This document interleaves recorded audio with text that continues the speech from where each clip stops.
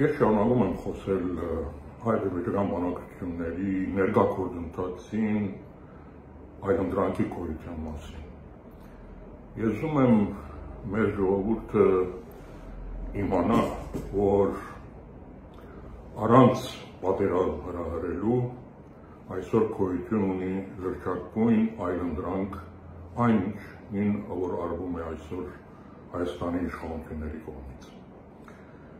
Ընդհակառակը, այնինչ արվում է այսօր Հայաստանի իշխանությունների կողմից, կարող է բերի պատերազմի, որովհետև ես իմ նախորդ ձայնարկությունում ասել եմ, որ դա անիրատեսական է։ Պարզապես այն լուծումը, որ այսօր սեղանի վրա կա եւ որից որ դա ամրագրվում է ամեն մի հանդիպմամբ, ամեն մի մամուլի ասուլիսով, դա անիրատեսական է։ Դրանով Հարաբաղը լուծարվում է, Արցախը լուծարվում է Ադրբեջանի մեջ, լուծարվում է, գոյություն չի ունենալու։ Հայաստանից դրվում են անկլավներ, տարածքներ, որոնք էապես ազդելու են մեր անվտանգությանը։ 85,000-ից 100,000 ադրբեջանցիներ բնակեցվելու են այդ տարածքներում։ Սրանք լրջագույն խնդիրներ են։ Փաստորեն Արցախը լուծարվելու է իր բնակչությամբ Ադրբեջանի մեջ, իսկ 100,000 ադրբեջանցիները, որ գալու են Հայաստան, նրանք ոչ թե լուծարվելու են մեր մեջ, հավանաբար նրանք լուծարելու են այդ շրջանների հայ բնակչությունը իրենց մեջ։ Նայեք, ես սինոֆոբիայից չեմ տարավում բացարձակապես, բայց սա բոլորովին այլ խնդիր է։ Ասկ երկարադեպ հակամարտությունից հետո, թերևս չլուծված խնդիրների, 44-օրյա պատերազմից հետո, ինչ որ գնալ հապկեպ նման լուծման, հավատացեք, սա նոր հակամարտության դուր է բացել։ Սա հարցի լուծում չի։ Դրա համար ես մտնում եմ, որ այնինչ այսօր Հայաստանի իշխանությունները անում են, իրատեսական չի։ Եվ սա պատերազմի կարող է բերի, որովհետև իրեք, երբ դու անընդհատ խոսում ես դրա մասին, ասում ես դու պատրաստ ես դա անելու, բայց մյուս կողմից դա անիրատեսական է, դրա անելը հեշտ չի, դա ցկցկվելու է, դա ուշանալու է, դու ինքդ ես զգալով ներքին ջնշումը ցկցկելու այդ բոլորը, բայց Ադրբեջանը չի համբերելու, որովհետև դու խոստացել ես արդեն, դու հայտարարել ես, այս սա է բերելու պատերազմի, ոչ թե այլընտրանք առաջարկելը։ 44-օրյա պատերազմի պատճառներից մեկը նաև սա է,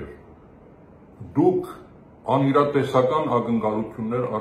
առաջացրեցիք հակառակորդի մոտ, իսկ երբ որ դա ուշացավ, տեղի չունեցավ, նրանք ստիպված էին գնալ պատերազմի, եւ այս բարակայում միջնորդները ոչինչ չեն կարող անել, որտեղ դու հրապարակային դրա մասին խոսում ես, ամեն մի ասուլիսում, ամեն մի հանդիպման, դրա համար է, որ ես ասում եմ, խնդրում եմ մի քիչ լրեք, իսկապես լրեք, այս հարցը թեր մոտ չի իր հանգուցալուծման, այլընտրանքներ կան։ Դրա համար ես ուզում եմ մեր ժողովուրդը իմանա այդ այլընտրանքի մասին, ես խոսել եմ դրա մասին, բայց ուզում եմ այդ թեման շարունակել։ Հավատացեք, առանց պատերազմ հրահրելու, ընդհակառակը դրանով պատերազմ բացառելով, մենք այսօր հնարավորություն ունենք ավասիկ այնինչ որ ես նկարագրեցի, դա հանել սեղանից, փոխել բանակցությունների դրամապանությունը, փիլիսոփայությունը, նարատիվը, դա հնարավոր է անել։ Նայ, 2 օր առաջ Մոսկվայում երակոմ բանակցություններից հետո, երբ Լավրովը պատրաստվում էր ասուլիսին, ուրեմն 4-րդ դեպարտամենտի ղեկավարը մոդենում է Լավրովին եւ ինչ-որ բան է հուշում, բայց այն ինչ հուշում է, դա լսվում է եւ լրատվամիջոցները դա վերցնում են եւ տելեգրամային ալիքներում, մամուլում դա հրապարակվեց։ Ուրեմն 4-րդ դեպարտամենտի ղեկավարը Լավրովին ասում է մի խոսա Լեռնային Ղարաբաղի ինքնավար մարզի մասին, որտեղ ադրբեջանցիք դրանից նեղանում են, բեղայնանում են, դեմ են։ Իրեք ադրբեջանցիք ոչ թե այդ թեմայի բարձրացումից նեղանում են, ջղայնանում են, դեմ են, դրանից սարսափում են, հավատացեք սարսափում են։ Ես երբ այս թեման բարձրացրեցի, ես ասի ես գիտեմ ինչ եմ ասում, արեք, բարձրացրեք այդ թեման։ Նախ այս էպիզոդը ցույց է տալիս, որ Լավրովի մոտ եղել է ինչ-որ այն միտքը, որ միգուցե այդ կայզը գցի, վերջի բանին ինչ-որ բան է փոխվել։ Բայց այդ հարցը պետք է բարձրացնել։ Հայաստանի իշխանությունները պետք է այդ հարցը փորձեն բերել, մնթել, որ լինի բանակցային օրագարկում։ Ադրբեջանը իսկապես այդ մտքից սարսափում է, որովհետև դա Ադրբեջանին դնում է լրջակույն դիլեմայի առաջ։ Նա եթե ընդունի, որ դա մտնի օրակարգ, փաստորեն լղիմի սահմաններում, որովհետև մտնում են նաև Շուշին ու Հացուտը, ինքնաբերաբար այդ հարցերը գալիս են օրակարգ։ Դրանից Ադրբեջանը սարսափում է։ Երկրորդ, Ադրբեջանը գիտի, որ եթե այդ հարցը մտավ օրակարգ, ամբողջ դրամապանությունը, փիլիսոփայությունը, նարատիվը բանակցություններին փոխվելու է, գլխիգոր է փոխվելու։ Մի բան, որ դրանք նրանից սարսափում են, այսքանից հետո, այսքան որ Փաշինյանը համաձայնվել է ասել է, այլն պատկերացրեք հանգարտ, այդ բոլորը ինչ որ օդն են ցնցում, ես սեղանի վրա գալիս եմ շատ ավելի ռեալ խնդիր։ Ադրբեջանը գադաղի դեմ է լինելու դրան, ես նախորդ ասում եմ, բայց դիլեման դրանում է, որ նա չի էլ կարող մերժել։ Եթե գոհ է լինում իր համար լուրջ խնդիրներ են առաջում, Շուշի հազվուտ է մտնում օրակարգ, բանակցությունների ամբողջ նարատիվն է փոխվում, իսկ եթե դեմ է լինում, նրա անկլավների ամբողջ այդ բահանջը խոթս է ցնցում, նա արդեն անկլավներից, երբ որ դեմ է լինում այդ հարցը, որ մտնի օրակարգ, նրա անկլավների այդ բոլոր բահանջը խոթս է ցնցում։ Եվ անկլավները, եւ լղիմը, երկուսն են սովետական շրջանի ժառանգություն են։ Ոնց կարաս դու ընդրովի ինչ-որ մի հարցը բերես մույսին դեմ լինես։ Ավասիկ սրանում է դիլեման։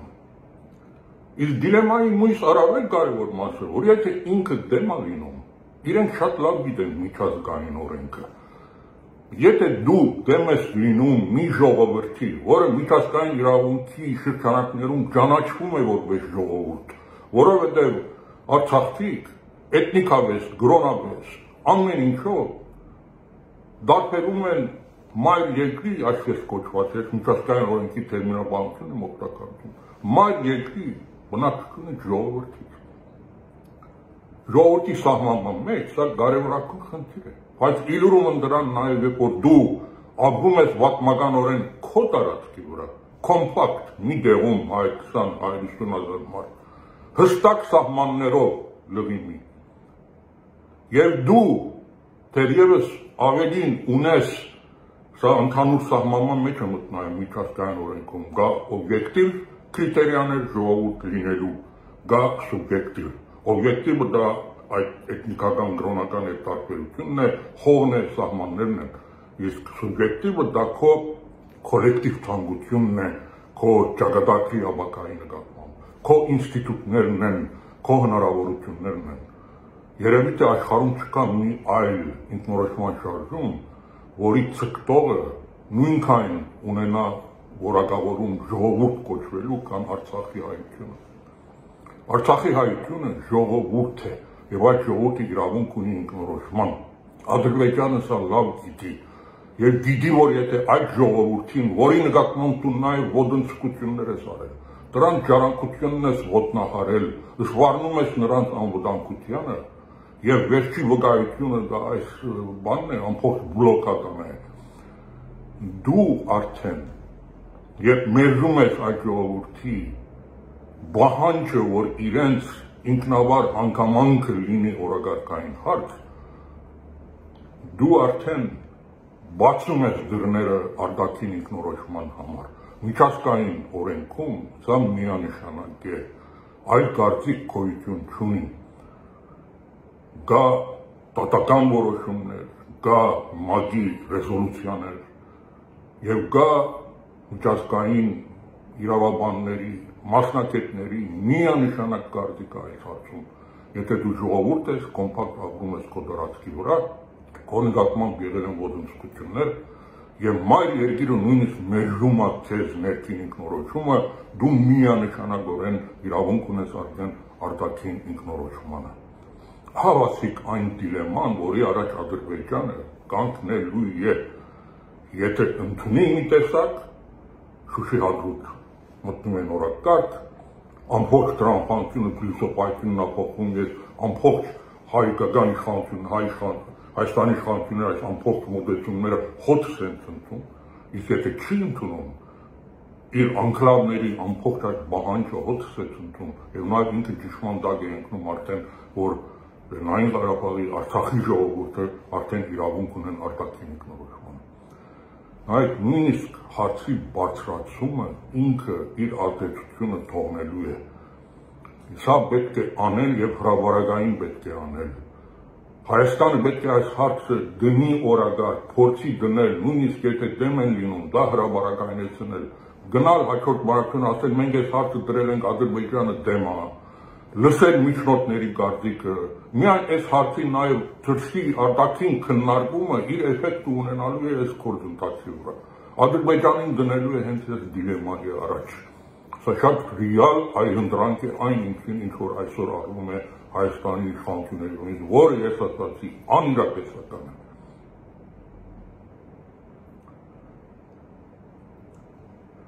Թե շարունակվում է իհարկե ասել, որ լավ այս առաջարկությունները, որ արվում են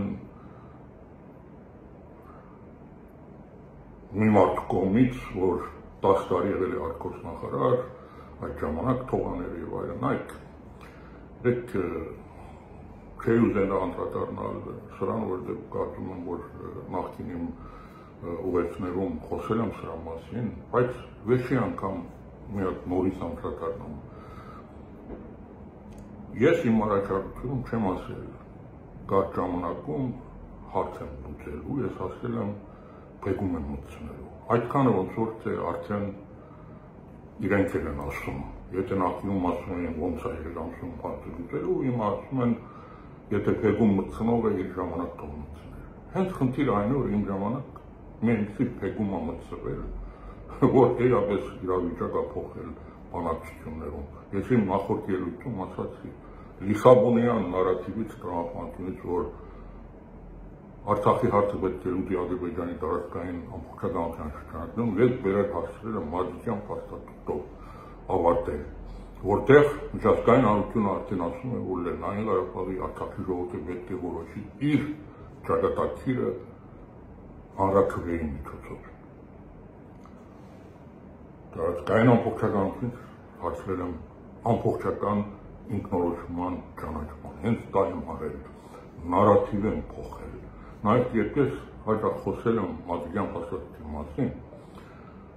միշտ համեստ եմ վերաբերվել եւ ասել եմ, որ դա դիվանագիտական լուրջ ձեռքբերում է, հաջողություն է, բայց այսօրվա այս դիվանագիտական անմեղսունակության դրդյունության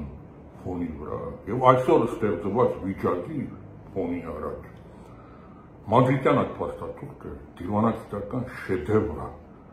դիվանագիտական շեդևր է։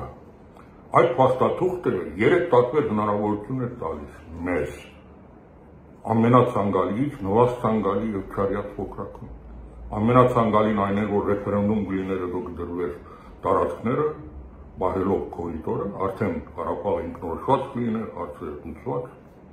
Երկրորդ նվաստանկալին այն է, որ կդրվեին 5-ը, իսկ ռեֆերենդումը երբ լիներ, կդրվեր մյուս 2-ը, կորիդորը կմնար, ընթացքում կլիներ միջանկյալ կարգավիճակ, միջազգային առողջության Ադրբեջանի, Թուրքիայի բոլորի կողմից ճանաչված սահմանները բաց, անվտանգության երաշխիքներով, իսկ չարյակ փոքրակում, որ ես անվանում եմ, որ այսօր նույնիսկ դա այսօրվա ֆոնի վրա երևի թե ցանկալի լուծում էր այն էր, որ 5 կդրվեր, երկուսը Թելբաճար եւ Լաչինի կորիդորային մաս կդրվեր 3 տարի հետո, կամ 4 տարի հետո, ինչպես որ պայմանավորվեին, բարձրապես չէր կապվել ռեֆերենդումի հետ։ Երկրորդ տարբերակը ես ասի, ռեֆերենդում կլիներ կդրվեր հետո Թելբաճար եւ Լաչինի կորիդորային, իսկ երրորդ տարբերակը արդեն ռեֆերենդումի հետ չէր կապվում, բարձրապես ինչ-որ տարի էր դրվում, 3 տարի, 5 տարի, 2 տարի կդրվեր, բայց կլիներ միջանկյալ կարգավիճակ, կորիդորը մենք կունենայինք Լաչինին, բավական այն ամուսնական երաշխիքներ, բաց սահմաններ եւ այդպիսով հարցը լուծված կլիներ։ Heç էական չէր հետո ռեֆերենդում կլիներ թե չէ։ Հավասիկ այս 3 տարբերակները։ Այս երրորդը Փաշինյանը գրբանում ուներ։ Այս երրորդը Ադրբեջանը նույնիսկ Շեր Ալիևին եթե երկուսին քննիցացրածների կստորակրեր, դրա վարամատույցը այն էր, որ պատերազմի առաջի շաբաթը գա Ադրբեջանի ղեկավարի ելույթ, չէ, եւ արդեն նրանք ուրեմն ջեղտել են մեր հարավային ուրեմն պաշտպանության գծերը, Ալիև տեսնում է, որ նրանք առաջ են գնում, կարան վերցնեն, թեր խնդրում է Փաշինյանից, ասում է դու 5-ը, 2-ը հետո կտաս։ Նույնը Ռուսաստանի նախագահն է արել, չէ։ Գա հայտարարությունը, որ ասում է ես Ալիևի հետ խոսել եմ, համաձայն է 5-ը դու 2-ը հետո կտաս։ Բայց Փաշինյանը չի համաձայնում։ Փաշինյանը այդ հնարավորություն ուներ պատերազմից առաջ։ Ես գիտեմ, դուք իմացել մտքում ասում եք, թե լավ ցուկ անեիք մտքից այդ երրորդ տարբերակը։ Գիտեք, նախ ին ժամանակ մենք դրա ժամանակը չունենք։ Փաստաթուղթը ցերկ է բերվել 2007-ի դեկտեմբերին, դրանից հետո եղել են նախագահական ընտրություններ եւ այլն, եւ մենք հանձնել ենք իշխանությունը։ Երրորդ նախագահը կենտրոնացել էր երկրորդ տարբերակի վրա։ Երկրորդ տարբերակի վրա։ Բայց նրան մեղադրել, որ դա չի արել, դե չեք կարող, որովհետեւ նա չի գործել որևէ բան։ Միգուցե բահը կար որ ինչ-որ բան է գործնել, գնար երրորդ տարբերակ, չեմ կարող ես ասել։ Բայց Փաշինյանը, երբ որ տեսել է պատերազմը լինելու հնարավորությունները սահմանափակ են, ինքը ուներ այդ երրորդը։ Նա չարեց։ Պատերազմը սկսելուց հետո ինքը ուներ այդ նույն հնարավորությունը։ Նա չարեց։ Չուզեց, չգիտակցեց, չգիտեմ, պետք է բարձել այդ բոլորը։ Բայց նա փոշիացրեց այդ դիվանագիտական շեդևրը, արդեն չեմ զլանացու այդ բարերով օգտագործել, դա դիվանագիտական շեդևր էր, դա սեղանի վրա էր, Փաշինյանը դա ուներ, նա փոշիացրեց, նա գցեց աղբամանը, նա սկսեց իր զրոյական գետից, սա է պատմությունը։ Բայց նորից եմ ասում, այսօր թե ինչ-որ գդրուկ իրավիճակ փոխելու հնարավորություն կա, ես ասացի դրա մասին այս ելույթի սկզբնական մասում, բարձրացրեք այդ Արցախի սովետական շրջանում ինքնավար կարգավիճակ ունենալու